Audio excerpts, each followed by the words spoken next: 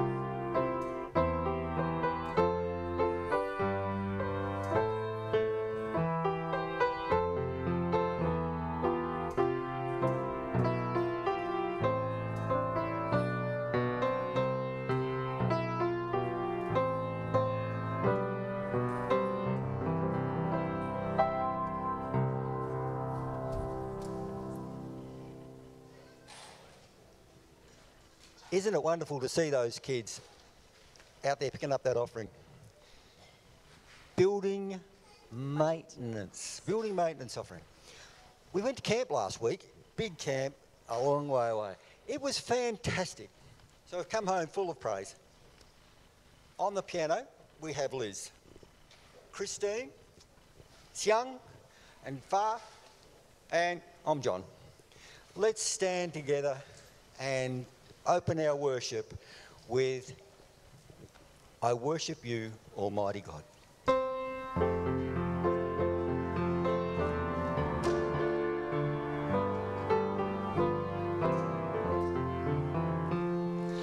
I worship you, Almighty God. There is none like you. I worship you, O Prince of Peace. That is what I want to do. I give you praise, for you are my righteousness. I worship you, Almighty God. There is none like you.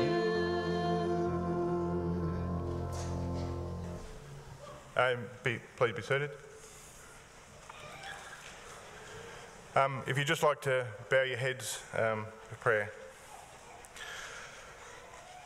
Almighty God, Creator, Redeemer of this earth, we ask that each head bowed here and those that are watching online humble our hearts in adoration of you, that our worship be uplifted to you, and that as a congregation we'll praise your name.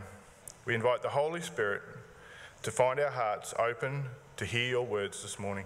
Amen. Well, I'd just like to welcome each and every one of you here this morning to the Mildura Seventh-day Adventist Church. We welcome you to the worship of the I Am, the worship of the living God, of Jesus Christ, our Redeemer. And I pray that each of you are uplifted in our worship this morning. So again, welcome. And we want to encourage you guys to look for opportunities to connect. So get on board with the Sat Pack, prepare on your Fridays, have everything ready to go, and make the most of Sabbath with your community.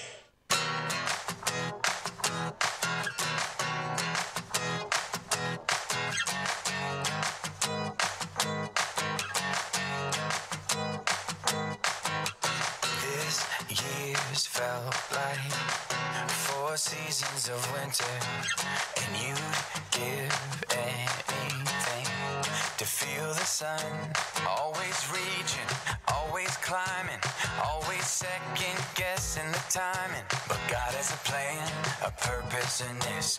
You are His child, and don't. Happy campers, I'm Lorraine and I'm here at the Connections tent, and so glad to be back at camp. And some of the really cool things that we do at the Connections tent is we just love to worship God and sing lots and hear the message, but a very big part of what we do here is really try and connect people. So whether that be through having a coffee and hot drinks machine and pastries in the morning to give people an opportunity to do that, but also after every sermon we actually have people discuss a few questions and reflect on that, and that's an opportunity once again for people to connect and get to know each other. So come along, come and join us. Every minute, every second, He's always been in it. Don't let a shadow of a doubt take hold. Hold on to what you already know. You put that hunger in your heart.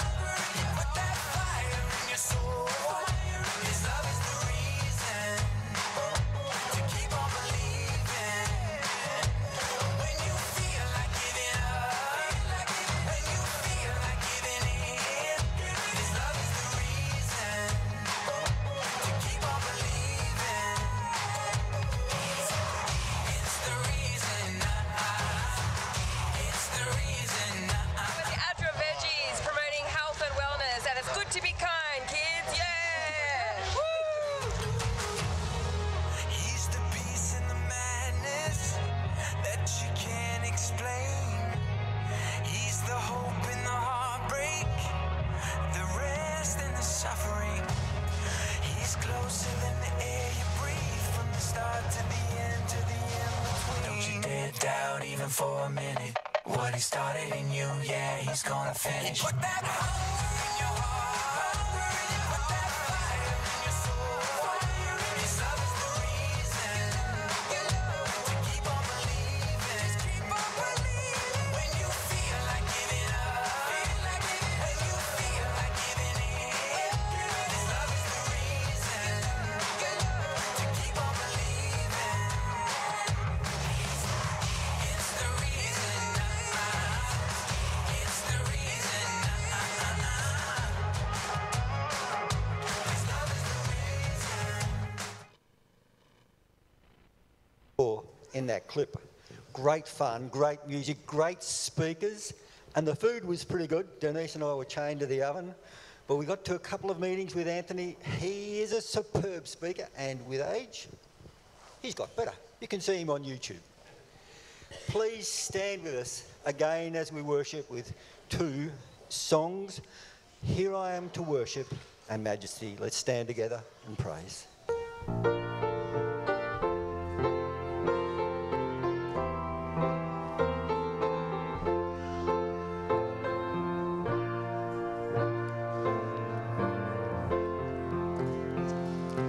Light of the world, you step down into darkness. Open my eyes, let me see beauty that makes this heart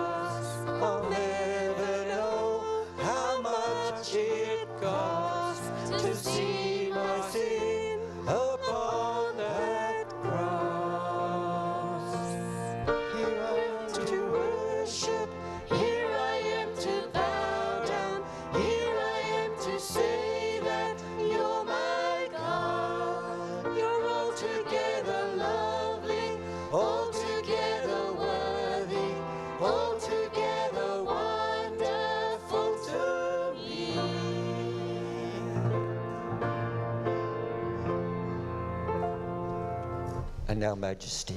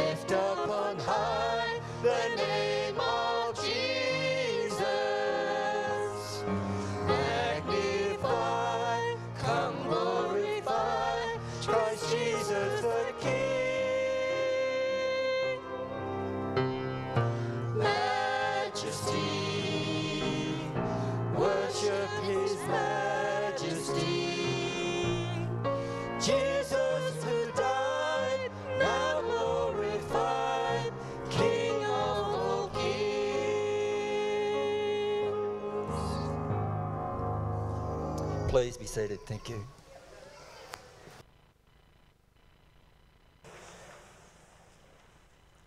This morning we have the opportunity to participate in our worship program by the giving of our tithes and offerings.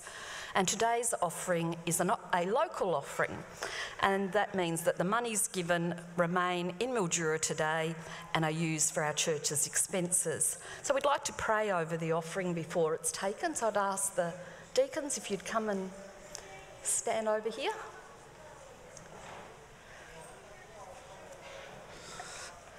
Lord, we thank you that you are faithful. You are an abundant God, and out of your great love and mercy, you have given us so much. Thank you that we can worship you by giving our tithes and offerings. We thank you for this church, and we thank you for each person who attends. Bless these gifts for the sake of your kingdom and glory. Amen.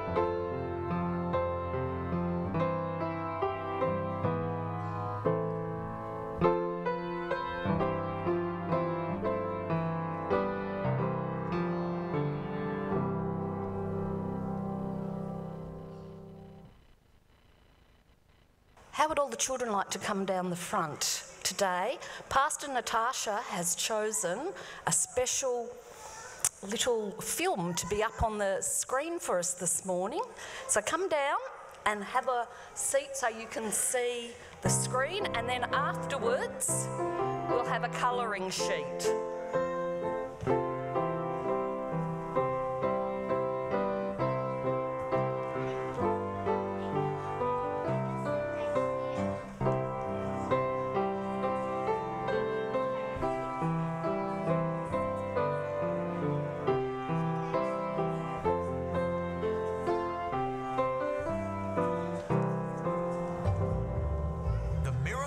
Mercy, Paul. This is Saul. Saul was a Pharisee who hated the followers of Jesus so much that he would hunt them down to be brought to trial in Jerusalem. And he would even seek to murder them.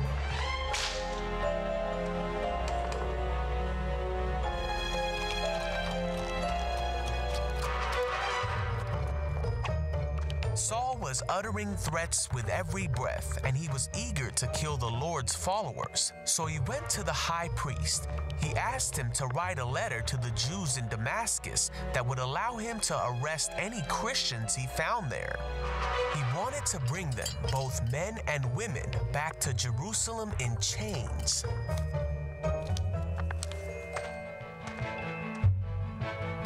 Now Saul went on his way, and as he came near Damascus, a light from heaven flashed around him, and he heard a voice that said, "Saul, Saul, why are you persecuting me?"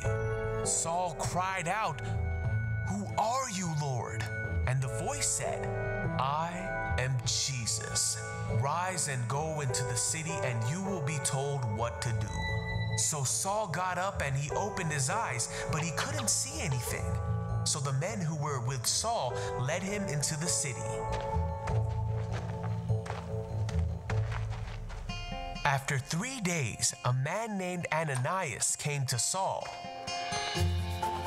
He put his hands on Saul, and immediately Saul could see again. And with that, Saul became a follower of Jesus. He became the very thing he had tried to hunt, and he immediately began telling people that Jesus is the Son of God, and he taught them about the mercy of God that he had received. And all who heard him were amazed.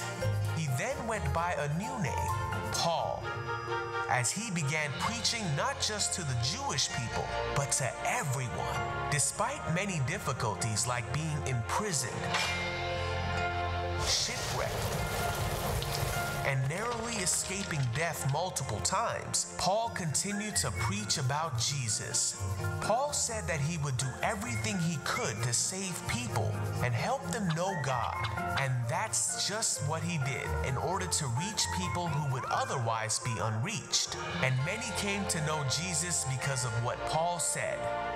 Paul taught many in his day through his letters, but even more have come to learn more about Jesus through the letters of Paul that can be read even to this day.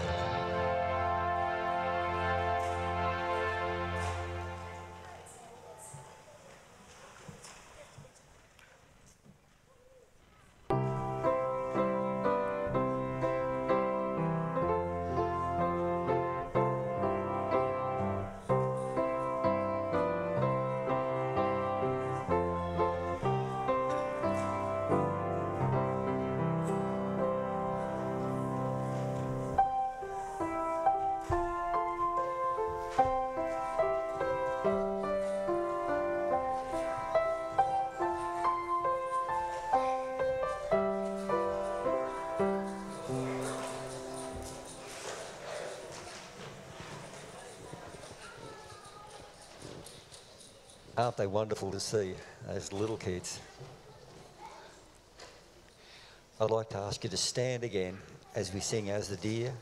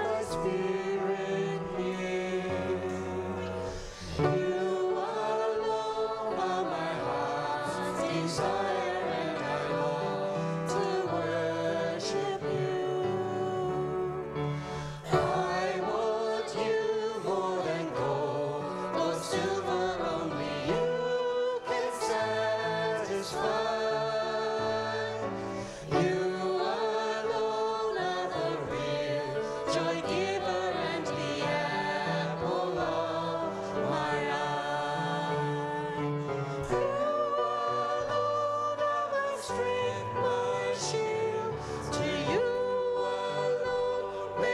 spirit yield.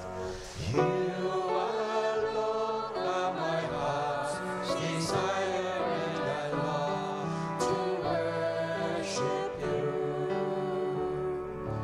You're my friend and you are my brother, even though you are a king.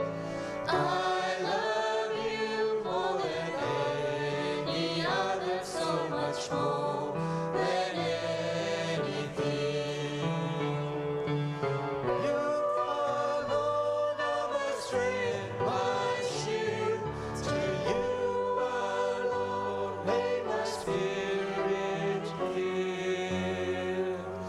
You alone are my heart's desire, and I long to worship you.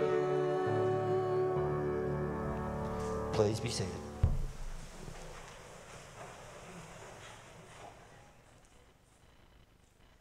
It's my honour this morning to lead out in our congregational prayer, and so I would ask that if you are able, you kneel, or otherwise if you would just bow as we pray.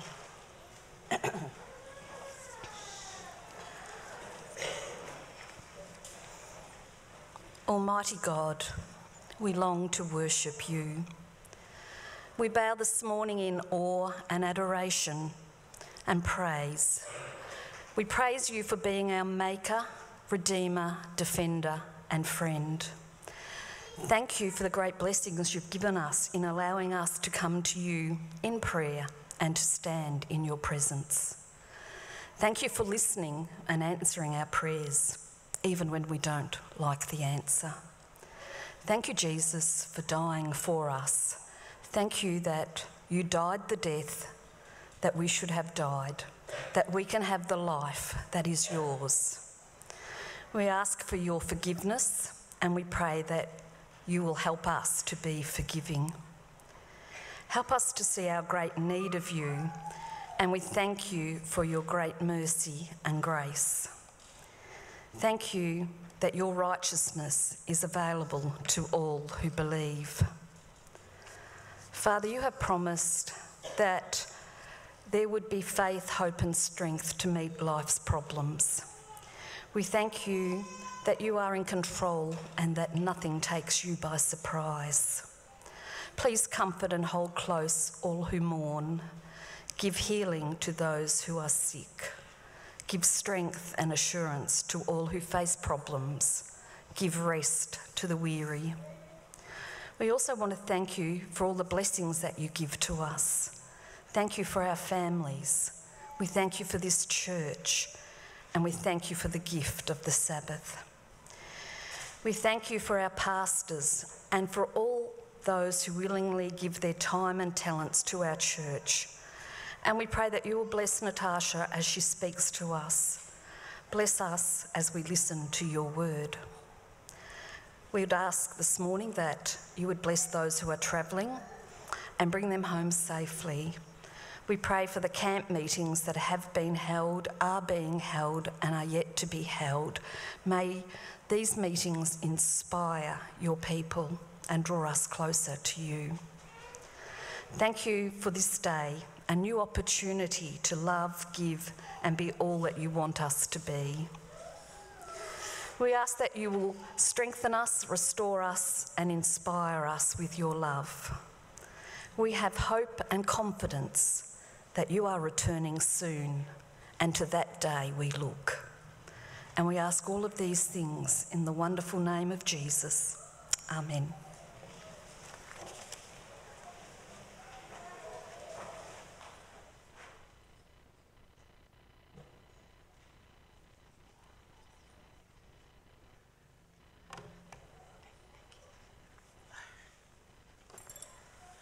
Good morning, everyone.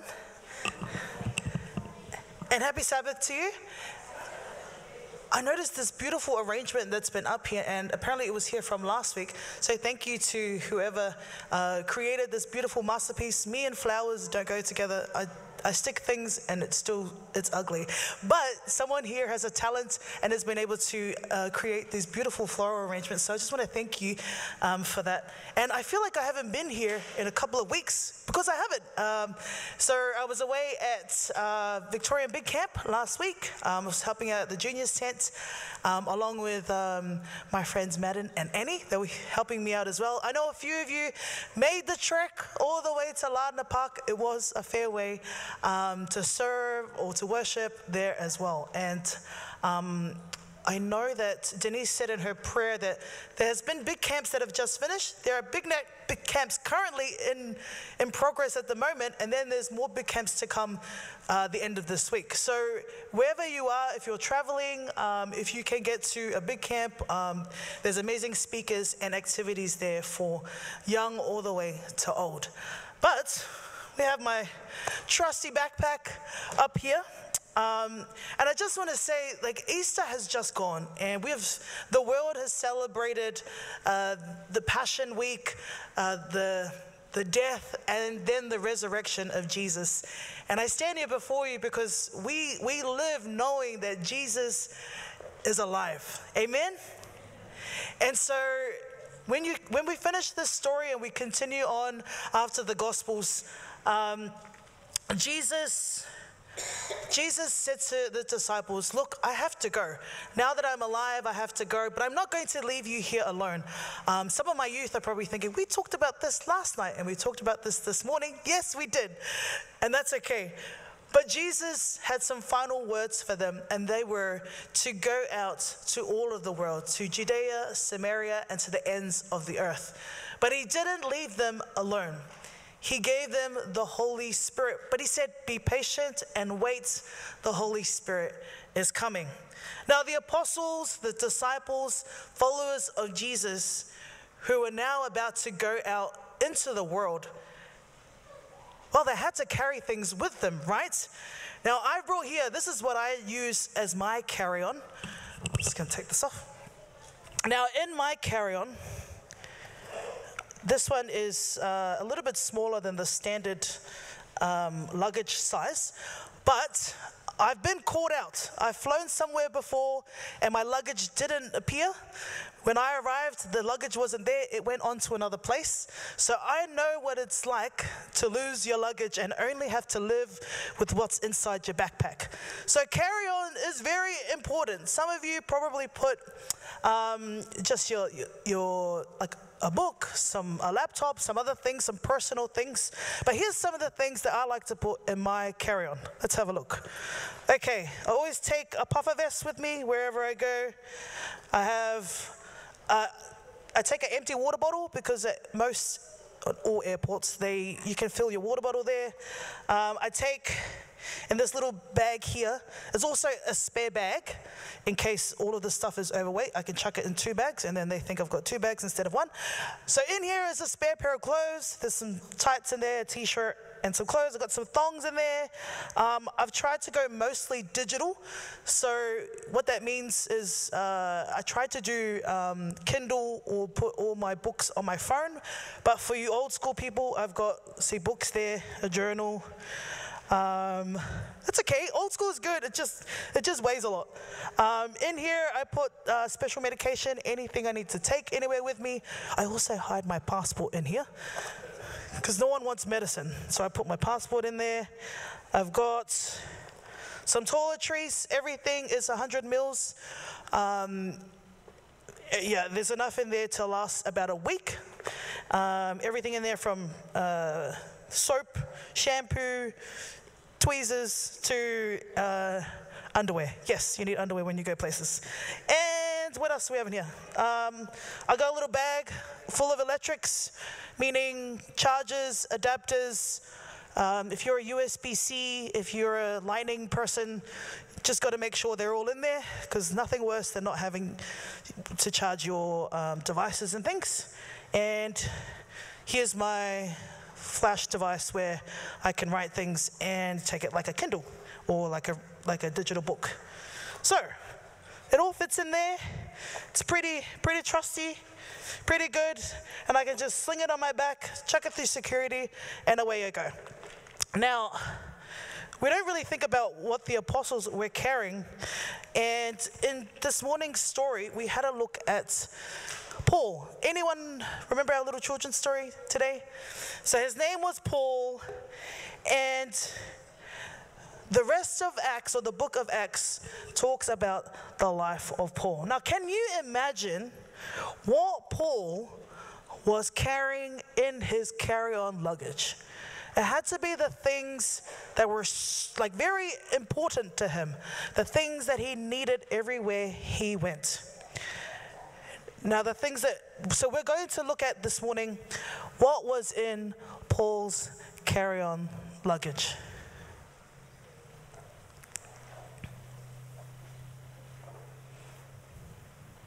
Okay, so we've had a look.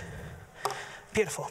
Now, in our children's story this morning, we witnessed and we saw and we heard about this amazing conversion experience that Paul had.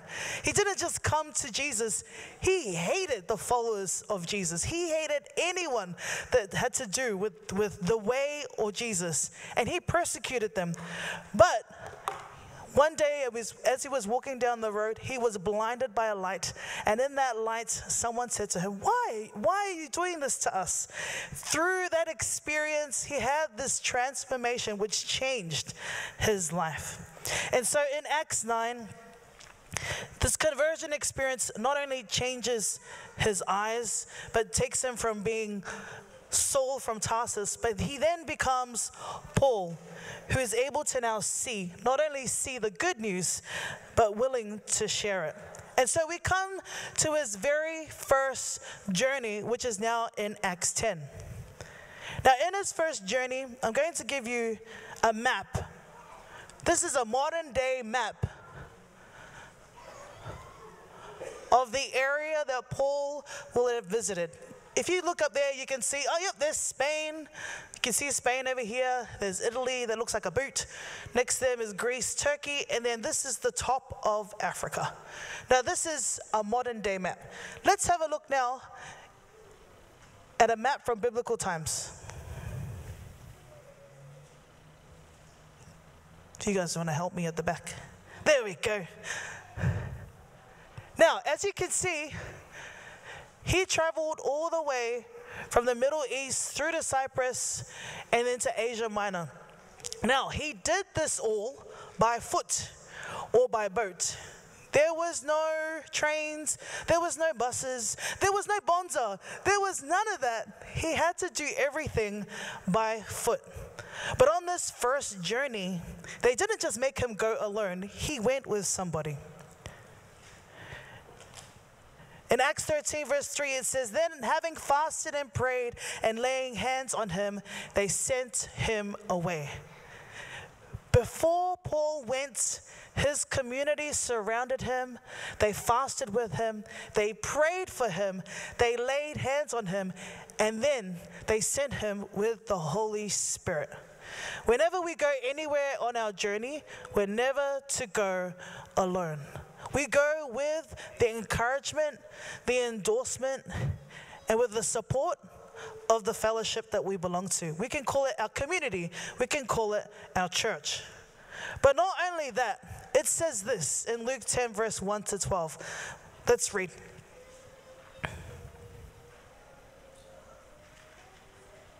If you want to turn with me to Luke 10, verse 12. And I'm going to read for you there, because Jesus said to them, you never go alone. You always go with something or somebody. And then he said these words in Luke chapter 10, verse 1. After this, the Lord appointed 72 others and sent them 2 by 2 ahead of him to every town and place where he was about to go. He told them, the harvest is plentiful, but the workers are few. Ask the Lord of the harvest, therefore, to send out workers into this harvest field. Go, I am sending you out like lambs among wolves. Do not take a purse or a bag or sandals, and do not greet anyone on the road. Verse 5, when you enter a house, first say, peace to this house. If someone who promotes peace is there, your peace will rest on them. If not, it will return to you.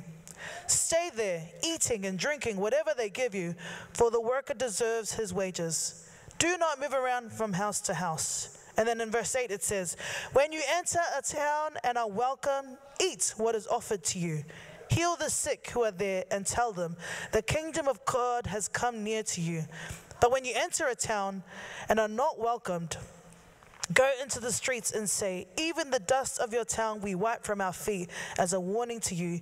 Yet be sure of this, the kingdom of God has come near. And I tell you, it will be more bearable on that day for Sodom than for that town. Don't go alone. He said to them, go out 2 by 2. And not only that, go with the support, with the love, with the prayers of your community, of your fellowship, of your church. But then we come to the second part of the journey.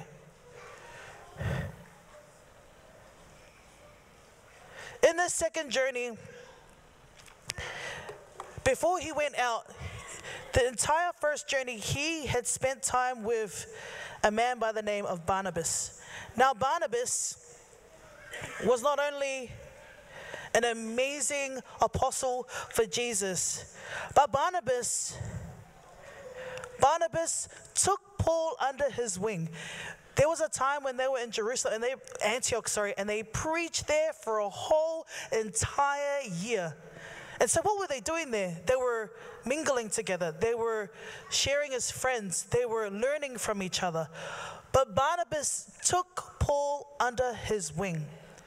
Remember, when we go out, don't go alone, but go with somebody that we can mentor, that we can disciple. And Barnabas and Paul, for the first part of Acts, always mentions the name Barnabas first and then the name of Paul second. It isn't until a little bit later, which I'll explain, that they start mentioning the name of Paul first.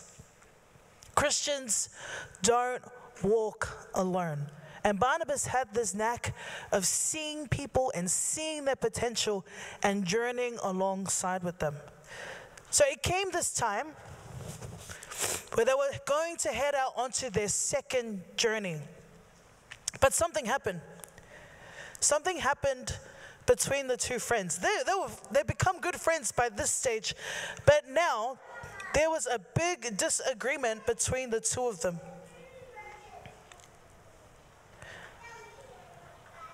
So I'll show you the second part of his journey. This is the first part. You can see here. Goes from the Middle East all the way through here. But this is the second part of his journey. He not only doubles, but he extends the mission even further to the point where they reach. So they've reached all the way to Macedonia and parts of Greece. How amazing. Just on foot, just by boats, just by ships, they were able to reach all of this area. But something happened between the two friends. Acts 15 tells us of this Jerusalem council that happens and how they're trying to minister to the Gentiles, but at the same time work out all these different things between what Gentiles were like and what Jews were like. And then Barnabas said to Paul, you know, I want to take on John Mark with us. Now, this young man had come with them earlier on in their journey, but then had decided not to follow them. And Barnabas, he still saw the potential in this young man, John Mark, who actually is the author of the book of Mark. He saw potential in him, but Paul said to him, I don't want him to come with us. He left us. We don't know what he's going to do.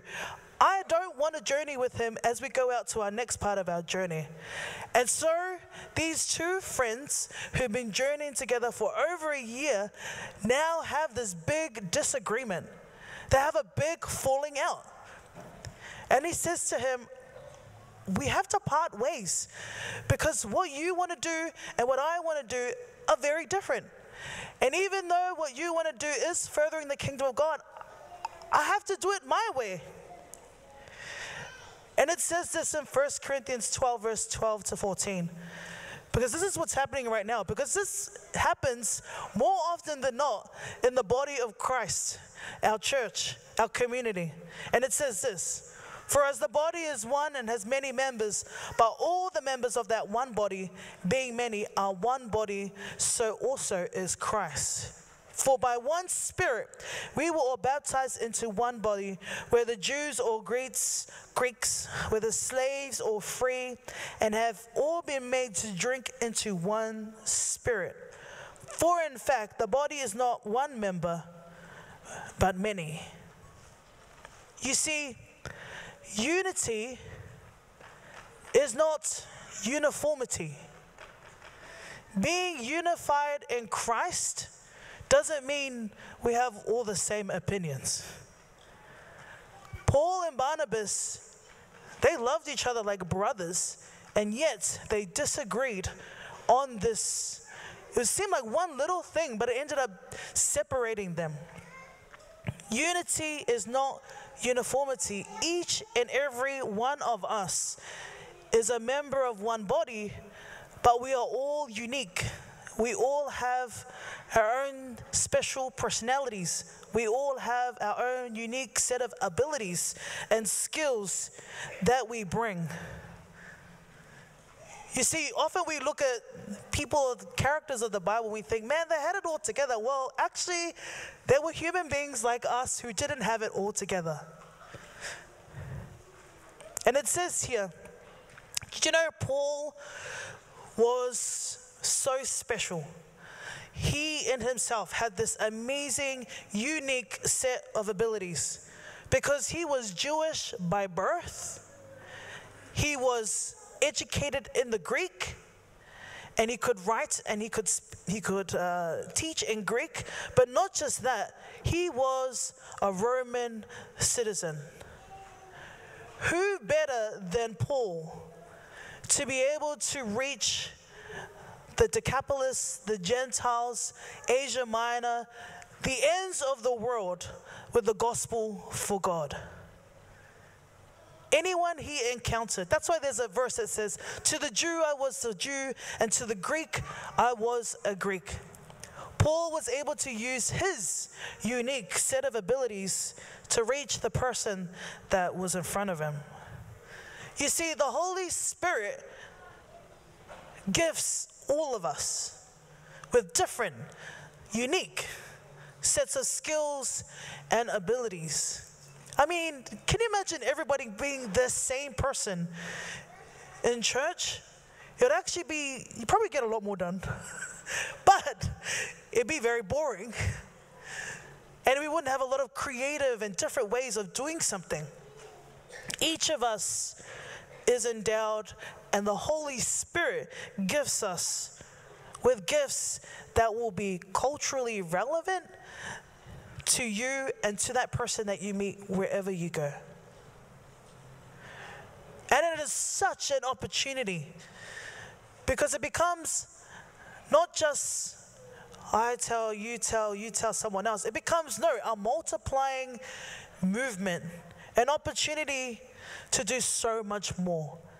And if you look back, maybe Paul and Barnabas had to have had that disagreement in order for the ministry to double, even triple its effectiveness all over the world and to the places where they went.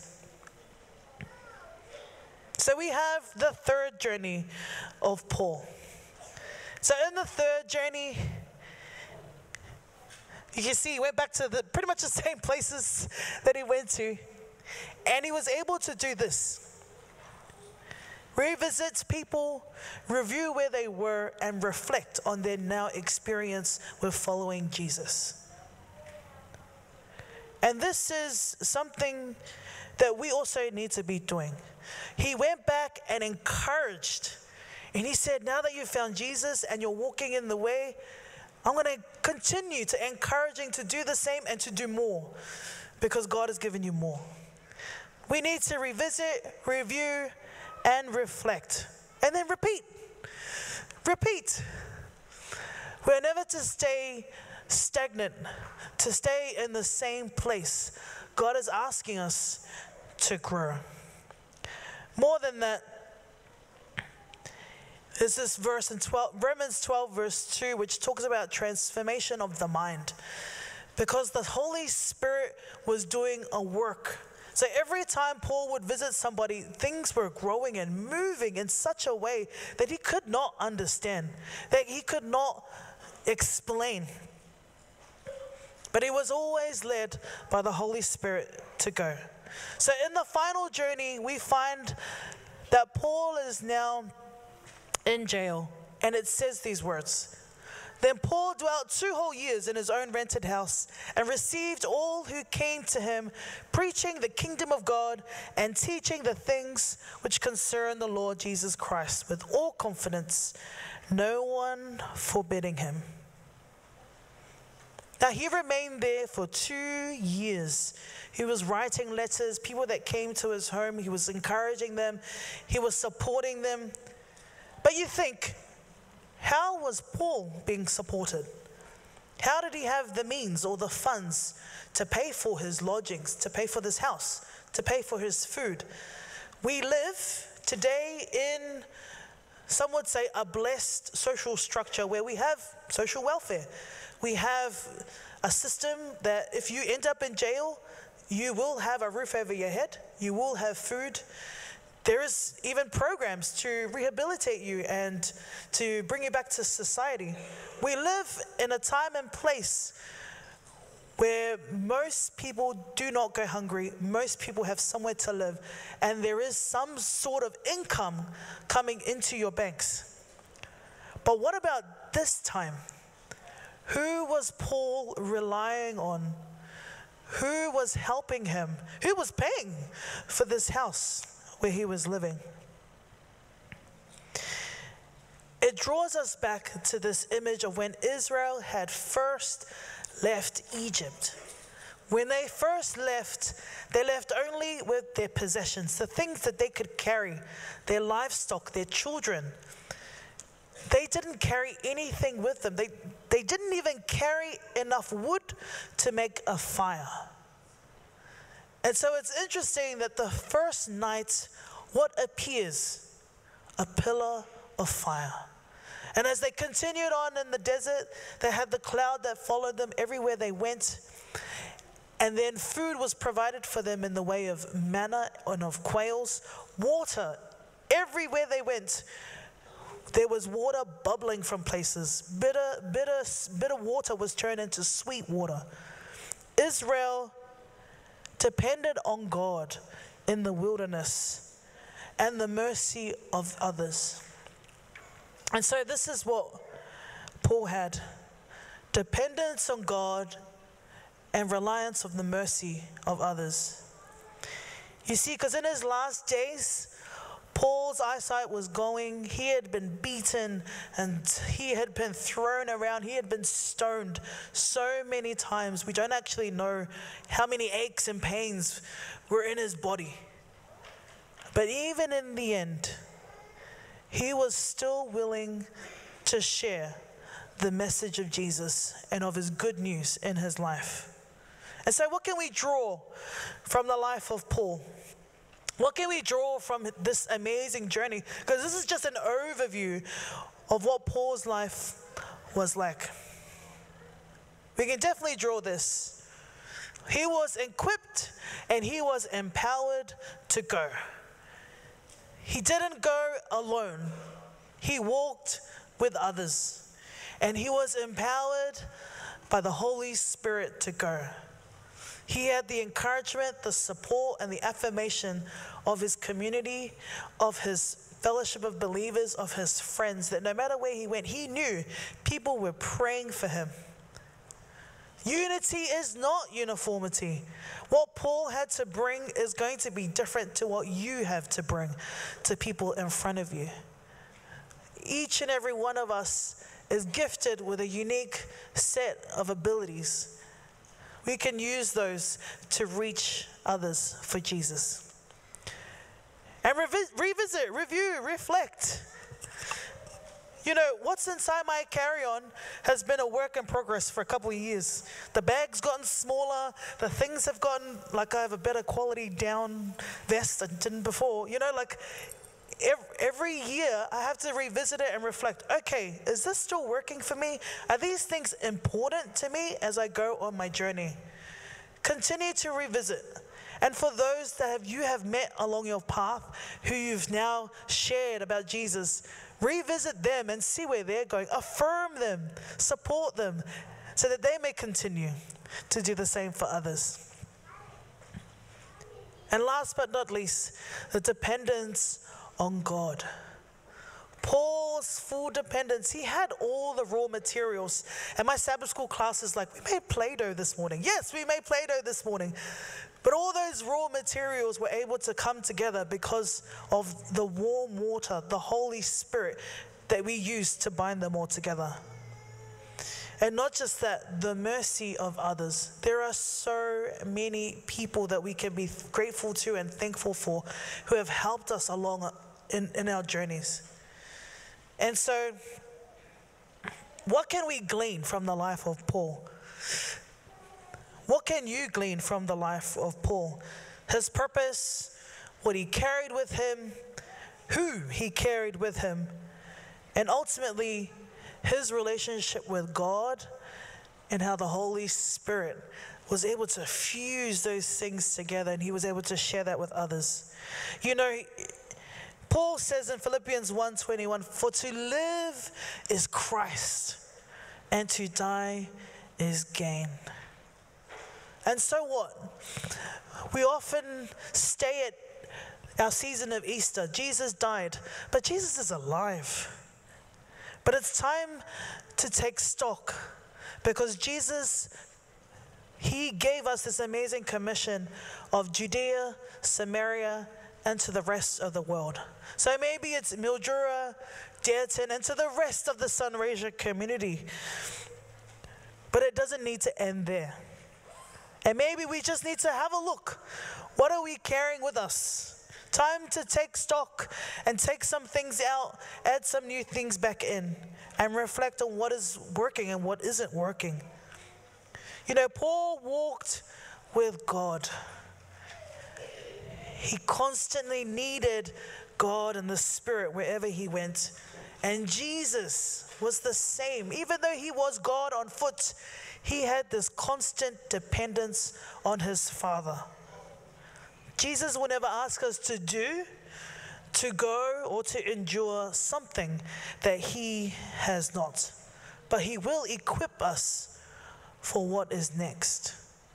And he will empower us through prayer and through the laying of hands and the Holy Spirit. You know, we are never alone in our journey with him. The Holy Spirit, Jesus has gone now. His physical presence is not here with us. But the personal presence of God the Father and of Jesus is here with us as the Holy Spirit. Our final hymn, it says these words. And I ask our team to come up. Our final hymn says, I will follow you, Jesus, wherever you want me to go.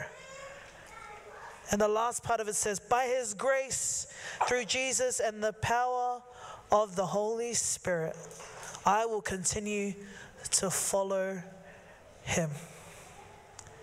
In Jesus' name we say amen. Let's stand together and enjoy this wonderful hymn. I will follow thee, my Saviour, wheresoever my lot may be. Where thou goest, I will follow. Yes, my Lord, I'll follow thee.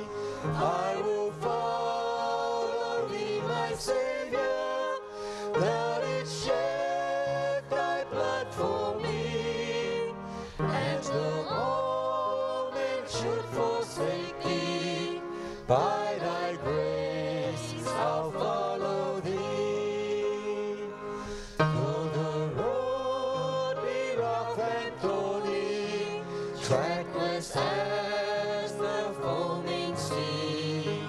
Thou hast trod His way before me, and I'll gladly follow Thee. I will follow Thee, my Savior. Thou didst shed Thy blood for me, and though all men should forsake Thee, by Thy grace I'll follow Thee. Though I meet with tribulations, sorely tempted though I be, I remember Thou wast tempted, and rejoice to follow Thee. I will follow Thee, my Savior. Thou didst shed Thy blood for me, and though all men should forsake Thee, by Thy grace I'll follow Thee. Thou leadest me through affliction, or forsaken though I be. Thou wast destitute and afflicted, and I only follow Thee.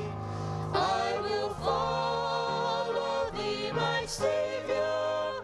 Thou didst shed Thy blood for me, and though all men should forsake Thee, by Thy grace I'll follow Thee.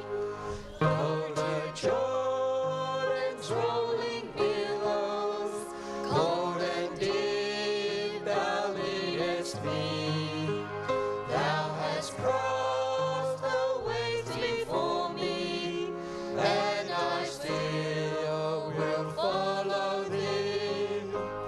I will follow Thee, my Savior.